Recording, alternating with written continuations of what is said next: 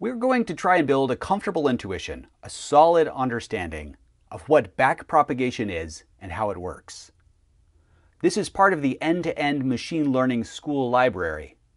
You can find a lot more tutorials and courses at e2eml.school. We're going to use backpropagation to take the perfect shower.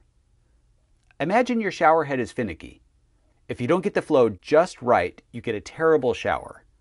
Too little flow and it feels like it's dripping. Too much flow and it feels like a fire hose. There's a very narrow range where it's comfortable. You have two valves that adjust the water flow rate, the shower handle, and the main valve for the house.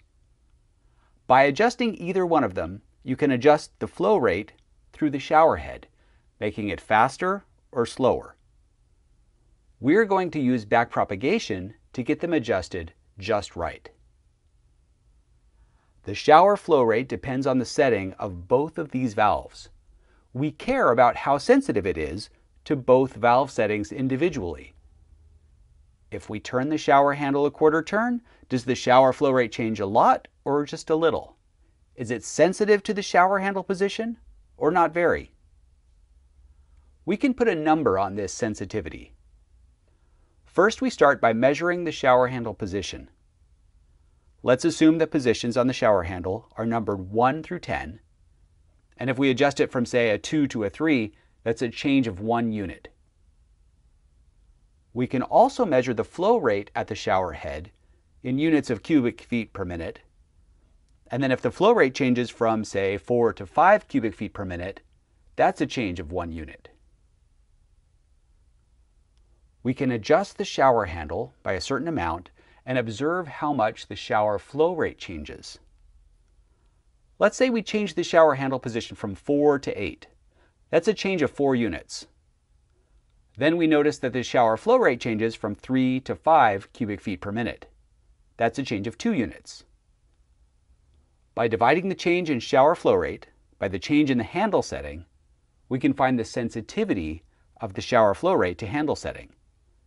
In this case, it's 5 minus 3 divided by 8 minus 4, or 2 divided by 4, or 1/2. Sensitivity is a way of quantifying how much the shower flow rate will change if we adjust the shower handle up by 1 position. For each unit increase in shower handle position, we can expect the flow rate to increase by a 1/2 unit. This terminology quickly becomes awkward, but luckily, math helps us out here. Sensitivity is a change in one thing per a 1 unit change in another thing. Change in shower flow rate per 1 unit change in shower handle position, for instance. This can be written delta shower flow rate divided by delta shower handle setting. Delta, the capital Greek D, is a common way to indicate a small change in a variable. Or if we want to talk about the relationship between very small changes in both of these items, we can use the calculus notation of D shower head flow rate divided by D shower handle setting. This means the derivative of the shower flow rate with respect to the shower handle setting. Since the flow rate is actually sensitive to 2 different things, the shower handle setting and the house flow rate going into the shower handle, it's most accurate to write sensitivity as curly D shower head flow rate divided by curly D shower handle setting. This means the partial derivative of shower flow rate with respect to shower handle setting, ignoring changes in the input flow rate. But they all mean the same thing. Conceptually, we're just expressing the sensitivity of the thing on the top to a unit change of the thing on the bottom. Because they are the most technically correct and because they look cool, we'll use the curly Ds. To make our conversation even a little more concise, we can give things shorter names. We'll call the shower flow rate Y, the shower handle position H. We can call the flow rate in the house X, and the pressure in the water main W, and the position of the main valve M. Now we can use these short names to call the sensitivity of the shower flow rate to the shower handle position dy dh. We can also find the sensitivity for the main house valve. We can measure both the main valve position M and the resulting house flow rate X, and we can observe how the latter changes when we adjust the former. By dividing our change in X by our change in M, we can calculate the sensitivity of the house flow rate to our main valve setting, dx dm. The output flow rate of the shower head, Y, depends both on the shower handle setting, H, and the house flow rate flowing into the shower handle, X. We can put a number on this sensitivity too. Adjusting the main valve M changes the house flow rate X, which indirectly affects the shower flow rate, Y. By measuring the change in the house flow rate X and the corresponding change in the house flow rate through the shower head, Y, we can find the sensitivity of the shower flow rate to increases in the house flow rate, dy dx. So now we have a few different sensitivities, dy dh, dy dx, and dx dm. This is a solid start. This is exactly what we need to start calculating what adjustments we need to make. One thing that jumps out is that we don't actually know what the sensitivity of the shower flow rate with respect to the main valve is. We don't know dy dm. However, with a little bit of puzzling, we can figure it out. Imagine that we had measured dx dm to be 2. For every unit change in the main valve position, the house flow rate increases by 2. Also, assume that we had measured dy dx to be 1/4. For every unit change in the house flow rate, the shower head flow rate increases by 1/4 unit. Now we can play out what would happen to the shower head flow rate if we increase the main valve position by 1 unit. dx dm says the house flow rate X would go up by 2. And since we know that every unit of house flow rate increases the shower head flow rate by 1/4, we can multiply the two together to get the net result. 2 times 1/4 equals 1/2. So chaining these together, a unit change in the main valve position M gives an increase in the shower head flow rate of 1/2 a unit.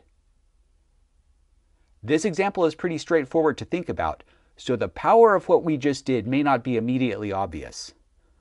We chained together two sensitivities by multiplying them. dy dm equals dy dx times dx dm. Calculus tells us that this doesn't just work for our example here, but it works all the time, everywhere, for any chain of sensitivities, no matter how long. Not surprisingly, it's called the chain rule, and it will be the secret to our success in backpropagation. Now we're in a good position to start making adjustments.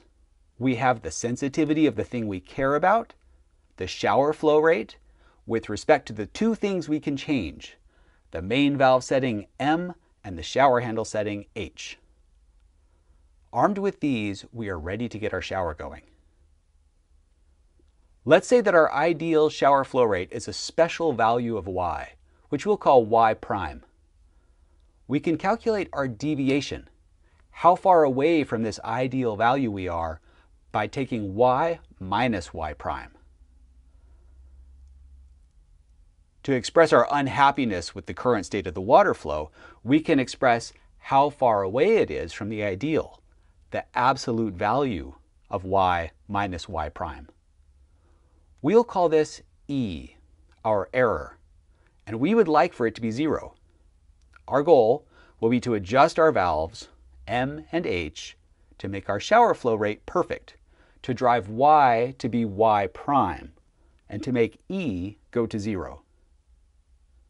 Since we're in the business of calculating sensitivities, we can also find the sensitivity of E to changes in our shower flow rate. The derivative of an absolute value is straightforward. dE dy is 1 if y is greater than y prime, and it's minus 1 if it's less than y prime. It's not actually defined at y equals y prime, but we can just declare it to be 0. Now we can chain this with our other sensitivities to find the sensitivity of the error to our two valve positions. Now we have one thing we want to change, the error, and two ways to change it. How do we go about it? Do we try to get away with turning just one valve, or turn both valves the same amount? There are any number of ways to get the results that we want. Which one do we choose? This is where backpropagation comes in. The recipe that backpropagation uses to choose how much to adjust each valve is to weight the adjustments by sensitivity. Is the shower flow rate error twice as sensitive to the main valve position as it is to the shower handle position? Then adjust the main valve twice as much as the shower handle.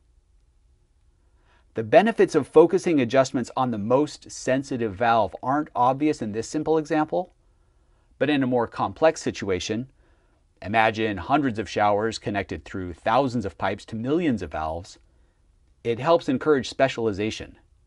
It leads to just a few valves and pipes being closely tied to a single shower. Knowing the sensitivities and the size of the change that we hope to make, it's tempting to try and get the perfect shower in just one go, touching each of the valves just once. There are 3 good reasons not to do this, though. The first reason is that we may not be able to get to a 0 error. It's possible that the water main has low pressure and that even with both valves wide open, our shower would be slower than we want. This is the case more often than not. Depending on how our error, E, is defined, the best we can do might be some number other than 0. We don't know what the best value is, so we're kind of hunting in the dark for it, and it doesn't make sense to try to jump to 0 in one go. The second reason is that our sensitivities are probably nonlinear. This means that dy dH, the change in the shower flow rate with respect to the shower handle position, will be different depending whether we're at position 2 or at position 7. Graphically, the relationship may not be a straight line with a constant slope, it's probably a curve. The implication of this is that if we make a large adjustment, we're jumping a long way along the curve, but pretending it's a straight line. In all probability, we'll end up deviating wildly from the curve and getting an unexpected result. The third reason is that our sensitivities, remember, are partial derivatives, meaning they also depend on other values. dy dH might be a larger number if the house flow rate, X, is high than when the house flow rate is low. And because we're changing the main valve setting, M, at the same time, house flow rate will almost certainly change too. The whole foundation on which we calculated our initial sensitivities will shift. The safest way to handle an uncertain, nonlinear, dynamic situation like this is to take tiny steps. Instead of trying to move the whole distance at once, move 1/100th or 1,000th or 1/10,000th of the way. It means that you'll have to make a lot of steps, but at least your chances of settling into a good answer are much better. This fraction of the distance that we choose to nibble at is called the learning rate. Choosing a learning rate that's too large will cause us to bounce wildly around without finding a viable solution, and a learning rate that's too small will take an unreasonably long time to get to a solution. The baby steps will just be too tiny. A learning rate of 1/1000th is not a bad place to start, but keep in mind that the ideal learning rate will be different for every problem you try. Now we finally know everything we need to adjust our valves and get our shower set up. Each valve adjustment will be proportional to the sensitivity of the error to that valve and in the opposite direction because we want E to go down, not up. And we multiply that by our learning rate, which we'll call by the Greek letter eta. So for our first iteration, our adjustment to the shower handle, delta H1, is minus eta times dE dy times dy dH. Similarly, the change to the main valve, delta M1, is minus eta times dE dy times dy dx times dx dm. Congratulations! We've just used the chain rule to backpropagate sensitivities through our little network and make small adjustments to the valves. Now we are roughly 1/100th of the way to a great shower. The bad news is that all of our sensitivities have now changed, and they may have changed a lot. We're going to need to recalculate them. The good news is that we have everything we need to do that already. We made our small changes to the valve settings, delta M1 and delta H1. All we need to do is note the changes in the house flow rate, delta X1, and the shower flow rate, delta Y1, that resulted from these changes. We can use these to calculate the new estimates for the sensitivities in just the same way we did before. This is a computationally cheap way to recalculate our sensitivities. Now we are really off to the races. All that lacks is to repeat the procedure of making a small change to each valve and updating our sensitivity estimates 100 or 1,000 times until the shower temperature gets close enough to the ideal that we just don't care about the difference anymore. Having a small, fixed learning rate is only one way to make use of our sensitivities. If you imagine our error, E, as a valley, this approach is analogous to taking a step in the downhill direction. The steeper the hill, the larger the step. This is called gradient descent. There are other approaches that also use the results of previous steps to make better guesses about where to step next. They have names like eta grad and momentum and have been shown to work really well. But every single one of them makes use of backpropagation to find the sensitivities of the error to each of the knobs we can adjust. And that's backpropagation in the world's simplest network. In our shower example, there were just two valves, two knobs to adjust. These were the weights of our little network. In a real neural network, there will likely be thousands or millions of these. In our example, we just had one hidden layer. That's the house flow rate. In a real neural network, there can be dozens of layers or more. However, the principles of backpropagation are the same. Chain sensitivities back through the network, make a small update, observe the effects, update the sensitivities through the network, and repeat. Now that you've seen how backpropagation works, you're ready for the next step, to code it up for yourself. Come and join me in the Build a Neural Network Framework course in my end-to-end machine learning school. The first link in the comments below will get you there. Together, we'll code up a whole neural network framework in Python, start to finish, including backpropagation. Thanks for stopping by. I hope this helps as you build your next project.